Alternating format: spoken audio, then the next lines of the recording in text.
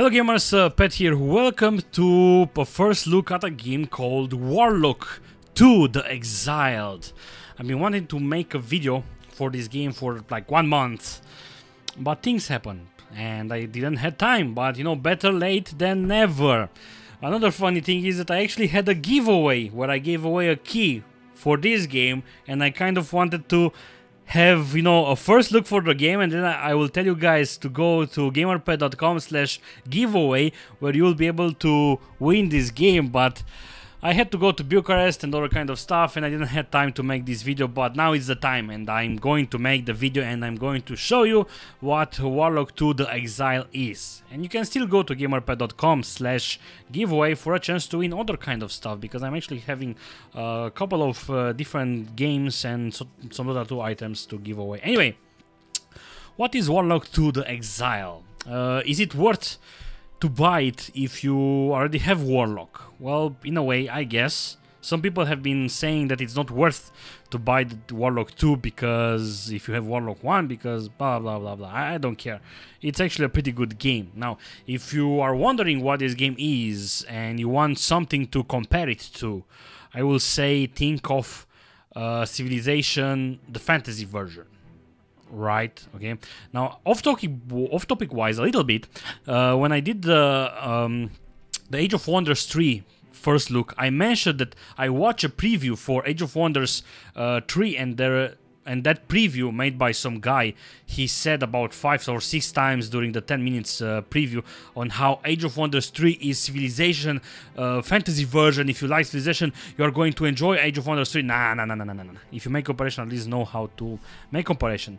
And I will ask that guy that made that preview, if Age of Wonders 3 is Civilization fantasy version, what is Warlock 2 The Exile exactly? Huh? With what will you compare it to? Anyway, let's go into the game. One of the first major additions to the game will be the Exile mode, which is basically a different kind of mode, which I'm going to show you in a different way. At the same time, I'm also going to show you the editor, which is something new. So let's create a mod. We will call it Pet, I guess. And with this mod, you can basically create your own personal mod. You can basically change races. You can, as you can see, you can modify spells.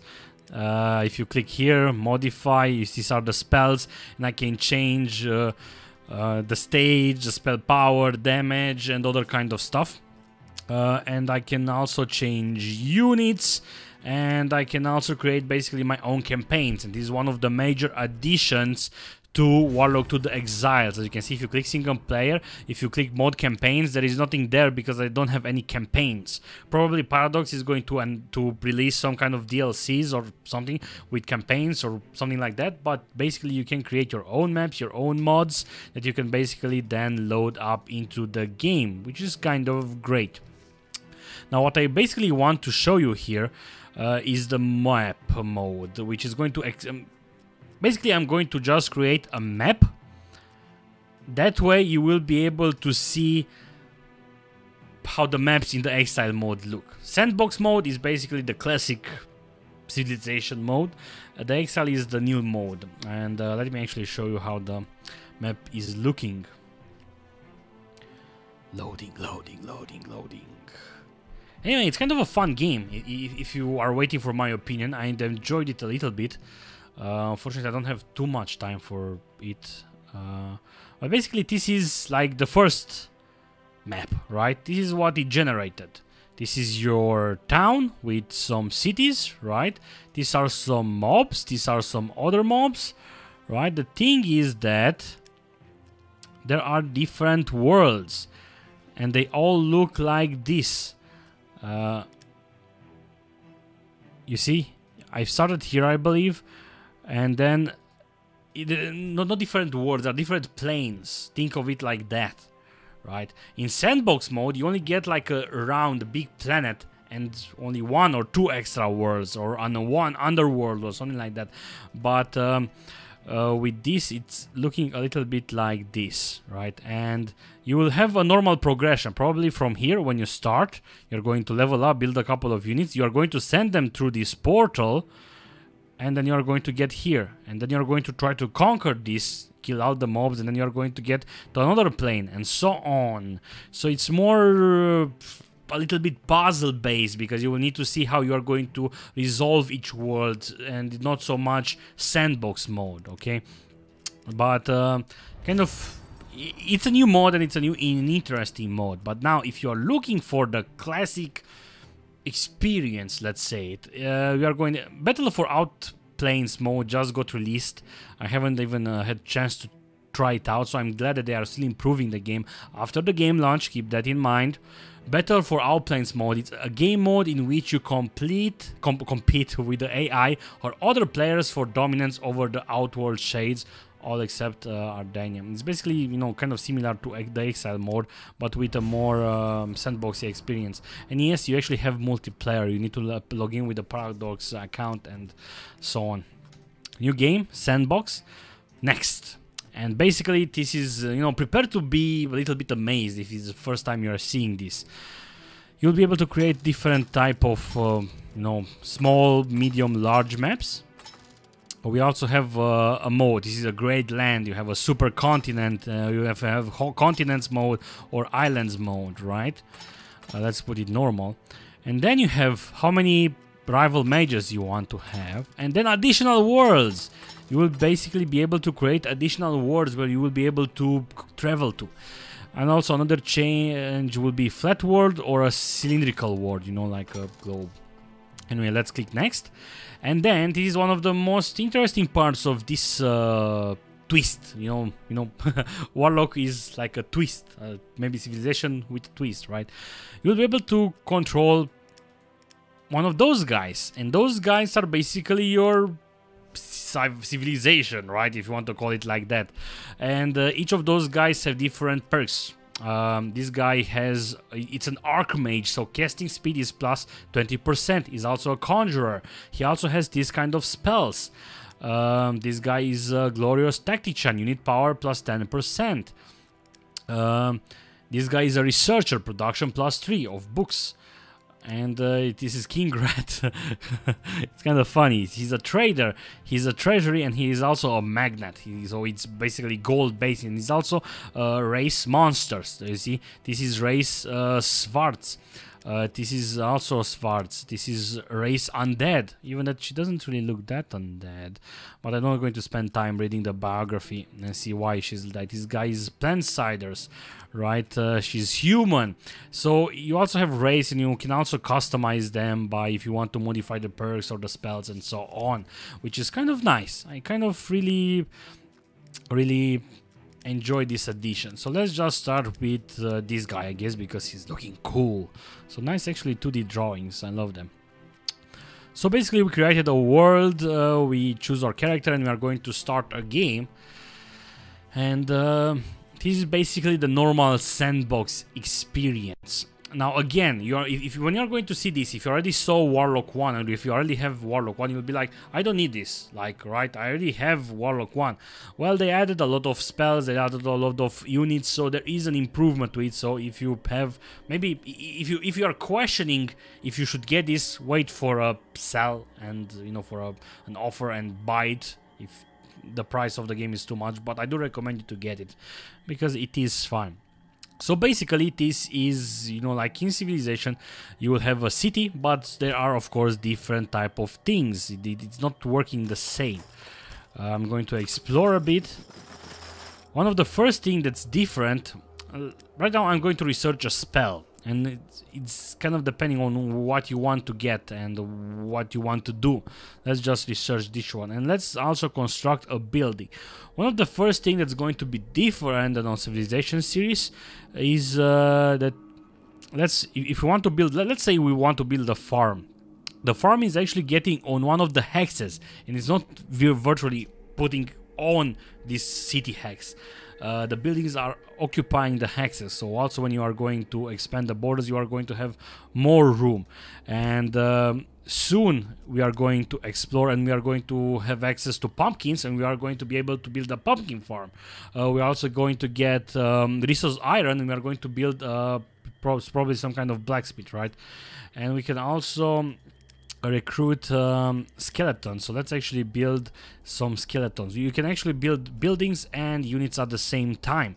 It is also the building tree. So there are a lot of things for you to discover. So it's kind of a new thing. It's a fresh new experience. So we are going to end turn. Things are going to happen, and then we are going to move again. Look, these are neutrals. These are basically some minotaurs, and we are going to fight with them. Okay, and turn. Let's construct a building, and looks, you see, it improved. We can build a foundry because it's requiring an iron, and you will see what this is going to do. When we are going to build this, let's click on some units. You see, we actually have where it is. Maybe I don't have it yet. Yeah, I don't have it yet. Because I'm building this, when I'm going to build that, I will be able to upgrade some of my units with some kind of unique perks that come from that building. This also build up some archers, which are going to be pretty good since we want to kill the minotaurs, or however you pronounce it. Hey, we can also build skeleton settlers. Isn't that fun? Fortunately, I see that my webcam is kind of in the but you will be able to see the minimap anyway. Okay, so build a harbor. Okay. And another addition to this game is that you will be able to get quests, and you will complete quests. Again, fantasy experience. So let's actually try to cast a spell. We are looking here, Lesser Shadow Bolt. Casting time 0.8, cost 18. I do have, because I have 13. I will be able to cast it. Bane, weakness. The target unit loses some of his power, the lower blah blah blah blah. No, never mind. I actually want 8 dead magic. I want that to be casted. So I dealt some damage. So nice addition to the game. Let's actually do this. Can you shoot? Oh, they can't shoot anymore. Skeletons move kind of slow. Retreat a bit because I don't want to lose that unit, but it seems that the minotaurs are in city range, so I will be able to shoot at them. Poof, minus 15 damage. And there was something else, but I forgot what I wanted to show you. Monster's turn. Okay, advance. Advance. And turn. No, you're supposed to sit put. I'm very rusty right now. Okay, let's build some more things. Assign unit orders. Heal. Unit orders. The Minotaur disappeared. Okay, shoot. Critical hit, but they haven't done too much damage. Okay, some mean red men are blocking the entrance to our city. They demand gold and accessible passage. Give some illusionary gold. No. No, I don't want to fulfill their demands. What drive them on the bandits' attack? Okay, kill the bandits. Accept Deathful Glory. Research complete. Select a spell to cast. I don't want to cast any spell right now because I don't have mana. But I'm going to research Shadow Bolt. Shoot again. Don't deal damage at all. And go there. Ooh. I got some gold, but there are some skeleton archers there. So I need to be careful. Okay, they are attacking. That's not good. I need to fall back right now. Anyway, there are a lot of stuff for you to... You see, these are unknown worlds. I'm going to find a portal and I'm going to be able to go there. It's a nice twist. If you want to call it like that, you can call it a civilization with a fantasy twist. You know, mechanics that you found in other strategy games, mechanics that you found in some RPG games. You see, Masterwork Armorer. I think Oh, I've completed it, and if I click it, if I click here, select a perk, I can basically, for 50 gold, I can give this perk to that unit. But I only have 5, I can only give this perks to 5 units, because I only have 1 building on that thing, right? So there are a lot of good additions like that. But other things you will be able to explore by yourself. Again, if you are wondering if you should purchase Warlock 2 versus Warlock 1, there are a lot of improvements, but if you are questioning this, then you probably will want to wait. If you're not questioning this and you just found about this game, I do recommend you to try it out because it's fairly amazing. So thank you guys for watching this. Don't forget to go to gamerpad.com/giveaway for a chance to win games. Again, I had a key for this game and I gave it away. It was a 2 weeks giveaway, so again, I apologize. I've been wanting to make a video about this game for 1 month, but I didn't have time, so I'm trying to catch up right now. Again, thank you guys for the support. See you soon. Goodbye.